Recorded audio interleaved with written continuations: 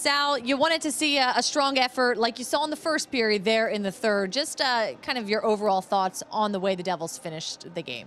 They definitely finished strong, Erika, and that was the third period that I wanted to see from them. They had scoring chances, but Matt Murray made more timely saves throughout the game, and that allowed Pittsburgh Penguins to walk away with 2 points. But the Devils had chances right through the end there, and look, it's one of those things where the process, as Coach Hines would always say, it was definitely there in the third period. It's just sometimes you can't control if the puck goes in, and Matt Murray, other than the Miles Wood goal, I know he'd like to have that one back, was the difference in the third period. Yeah, so you just referenced the Miles Wood goal there. That really set Prudential Center alive, feeling that a comeback could indeed happen. He puts us within one with just under 5 minutes to go in regulation. Well, it starts with the one face-off there, and then as you can see, Miles Wood has got speed, and that is just the difference maker. And it seems like a simple breakout, but you get a scoring chance off this, and it's one of those things where Severson wraps it around, Miles Wood uses his speed,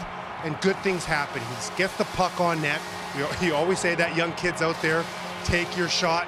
And, it fooled Matt Murray because of change of speed there. Sure. But, hey, like, sometimes you can't control when that puck is going to go in. You just got to get on net there. And, like I said, kudos to Miles Wood to use his strengths and his skill set to get that goal. Yeah, you certainly saw that physicality holding off the defender there, and also that speed coming into action.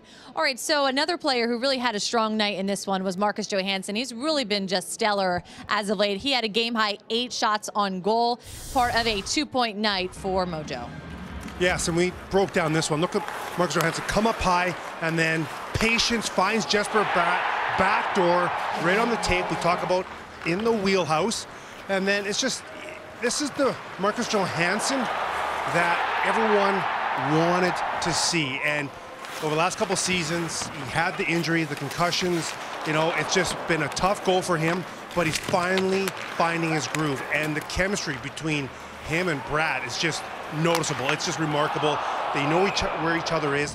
They're similar skill sets. They're shifty. They can think together. Again, another look at that. And same play, this time instead of making the pass back door, he elects to shoot it.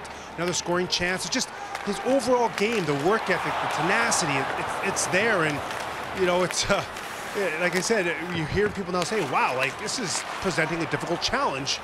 I still go on record saying it's difficult to trade him, because if he's going to play this way and he wants to stay here, you're not finding somebody anytime soon that's going to replace what he does on the ice. Yeah, and when he continues to play at the level he has, I believe he has 7 points or so in his last 6 games now.